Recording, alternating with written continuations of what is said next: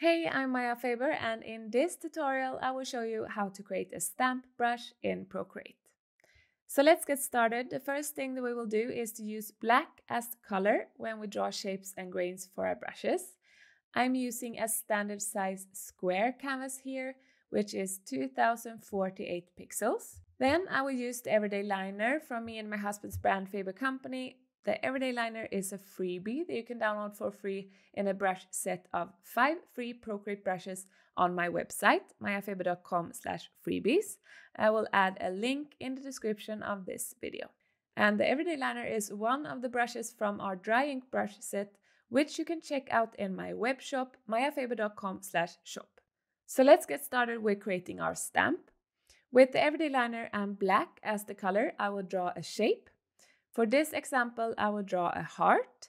And as I want my heart to be a bit texturized, I don't drag and drop a color, but I will draw in the heart with the everyday liner. When you have your shape, we need to copy it. You can do this in a few different ways. Either go to the Actions panel, add and copy canvas, share as a JPEG to your camera roll and then add it as a photo.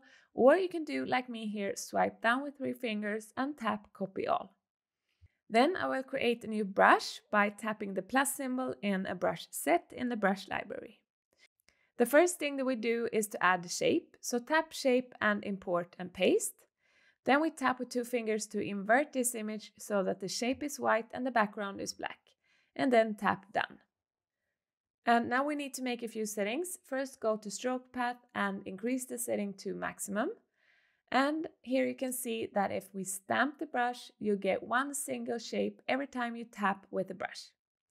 If you look closely, you can see that I have different opacity on my hearts, and I want all my hearts to be solid, so I tap Apple Pencil and drag down the opacity to 0. And that will make all hearts solid. The next thing that we can do is to choose if we want to have the same size on all of our stamps, or if we want different sizes of the shapes depending on how much pressure we put on our Apple Pencil. So if I increase the size in Apple Pencil, I'll get different sizes of the hearts. If you want to increase the size of the whole brush, you can drag up the maximum size to whatever size you wish. And we want to tap Stamp Preview here to view this brush as a stamp. And we can adjust the stamp preview size.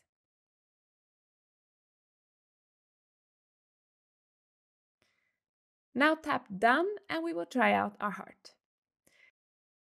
So that's a kind of big heart, so adjust the size a bit, and here you can see that the more pressure you put on your Apple Pencil, the bigger your heart will become. And that is how you create a stamp brush in Procreate. Thank you so much for watching. I'm Maja Faber. If you enjoyed this tutorial, check out my other tutorials here on YouTube and subscribe to my channel.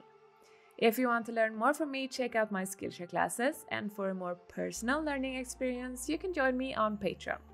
You can find all of the links in the description of this video.